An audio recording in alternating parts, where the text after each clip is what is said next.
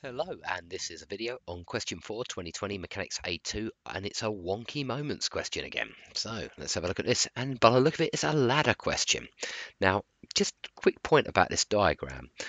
This is round, and so this normal reaction needs to go like this. Now, this is an Excel paper, but I have seen an OCR paper before where they did a ladder problem and it was like this, yeah? And they just put it like poking out on the top of a fence.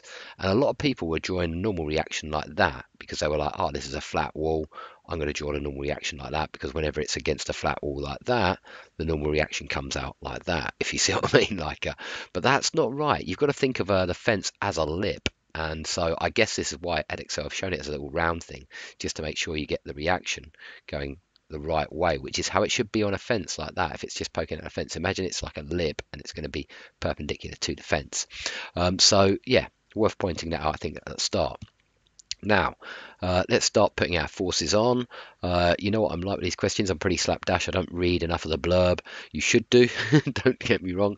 But really, you can start getting your forces on quite early on when you've done a few of these questions before. So I'm going to put a normal reaction at A. I'm going to ask, is the ground smooth or not? Is it rough? Rough horizontal ground, so I need a friction, F. I'm guessing the thing at C is smooth. Let's have a look. A smooth horizontal rail at C, yeah, perfect. So that's why I'm going to draw that at an angle like that. And if that's alpha, by the way, well, anyway, we'll do that in a second. So we've got N and F down here. We've got that up there. I think point C is 4A above the ground. Okay, that's interesting, right? And this is 6A long, but do we know the distance from A to C? That's what I'm thinking. Can I add that to the diagram? No, no, unless I'm missing something. Let me have a quick look. Vertical plane containing AB is perpendicular rail.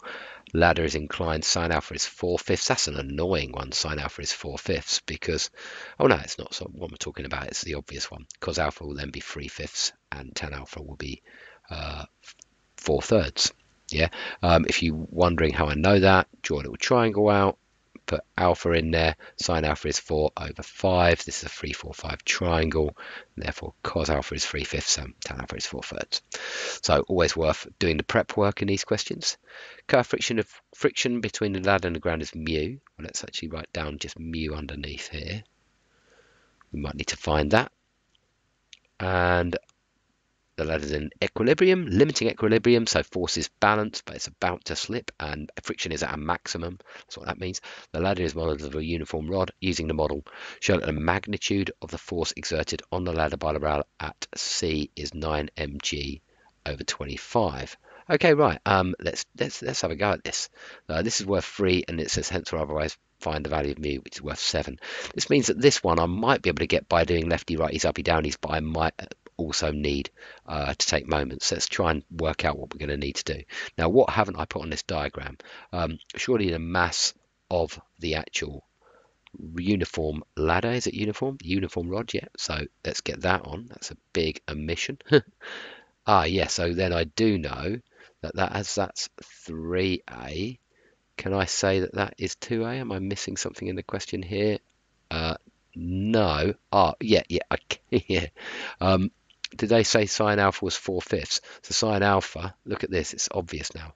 Sine alpha is 4A over 5A because it's 4/5, and therefore this is going to be 2A, this is going to be A. So this kind of prep work, before you've got any marks as well, I've got no doubt this will get me no marks yet, but it's so crucial to getting the question right, just getting as much on the diagram as possible. Let's call this R, by the way, that contact force out there. But yeah, you need to do the prep work for these questions. You need to draw the diagram. I need to do things like this. Like that's bound to come in handy when I take moments, letting me know that that's alpha. This is mg. Put that one as well. That's poor labeling. And I think now I've got everything that I need. And the first question is, find the magnitude of the force exerted on a ladder by the rail at C, or show that it is 9 mg over 25. This is this force here, R. So we need to find R. Really, to do that, the natural way would be, yeah, to take moments at A. Yeah, so let's do the bit which is the moments equation, which is normally the hardest bit in some ways. Students find it hard. Okay, imagine this is like, imagine you're holding a pencil at A and you push it in that direction. It will turn like that. Whereas if you push the pencil holding it at A in that direction, it will turn like that. So let's equate those directional moments. Moments at A, we're going to have 3A, that's the distance, multiplied by a perpendicular component of force, mg cos alpha.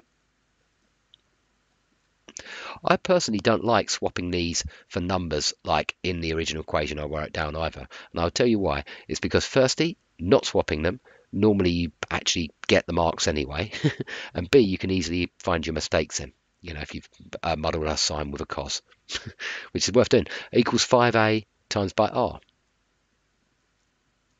Okay, you can see that the A's are going to cancel. And that cos alpha was 3/5, and so we're going to have 3mg multiplied by 3 over 5 equals 5r. Okay, if we divide the 5 over, we're going to have 9mg over 25, which I hope is what they required. I can't remember now. Let's have a look. 9mg over 25, we've shown it. There we go. R is 9mg over 25. Hence or otherwise find the value of mu. Okay, have we taken moments? Yes, we have. In which case, we can do everything else with lefty, righties, uppies, and downies. So let's go. Get these equations right, and you're going to get a question right. That's the way I see it. Okay, let's try and figure out what this is as a lefty, righty. Now, if that's alpha, then, how would I do this? I might even do it down here. Let's draw a line which would be perpendicular to R down here. Yeah, so it's perpendicular to R. In other words, this is a right angle. Yeah, well, that's going to be 90 minus alpha, and therefore that's going to be alpha, yeah, because that's another right angle.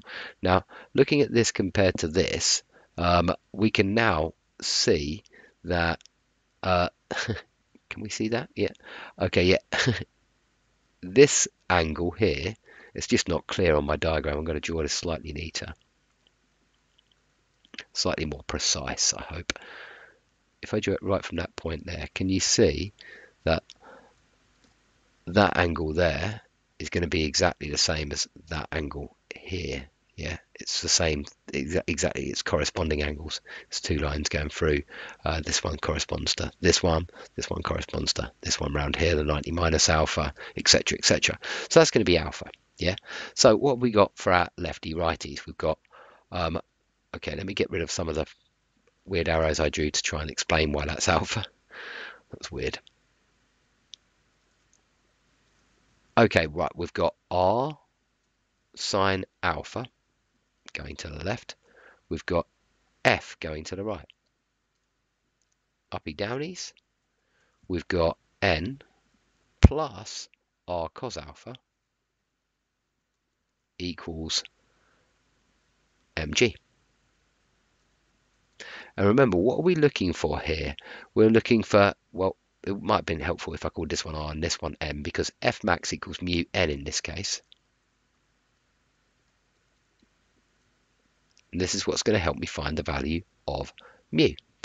Okay, so, and this F is F max, obviously. All my frictions are at maximum, so I don't even have to write it down, really. But I like to remind myself sometimes friction is at a maximum. That's because it's in limiting equilibrium. Okay, so what have we got here? So F is going to be equal to 9mg over 25 times by sine alpha, which was it 3/5 or 4/5? I've forgotten. 4/5, it says it up here, 4/5. So 4 over 25, 4 over 5 is going to be 36 mg over 125. Okay, right, that's fine, that's F. Now we'll find N. N is going to be equal to mg minus R, which is 9mg over 25, times by, well, sine alpha is 4/5, I guess cos alpha is 3/5. Okay, that gives me mg minus 27 mg over 125. So I guess that's 98 mg over 125. Let me just check I've worked out right. 125 minus 27, yeah. Okay, so what is mu? Mu is going to be equal to F over N. And so the 125s cancel, the mg's cancel, and you're left with 36 over 98, which is the same as 18 over 49.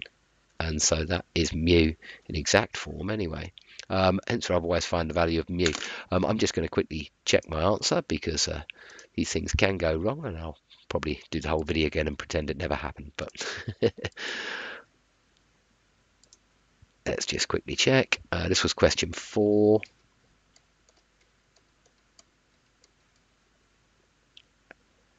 And where is the answer? 18 over 49. Is that what I had? It sounds familiar.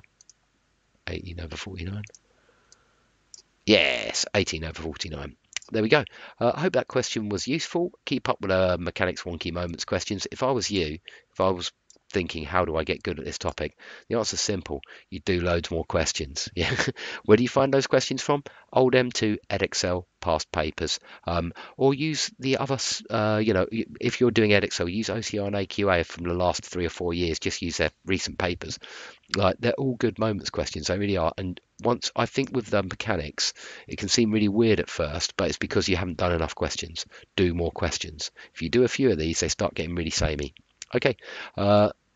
Keep up with the hard work. Bye bye.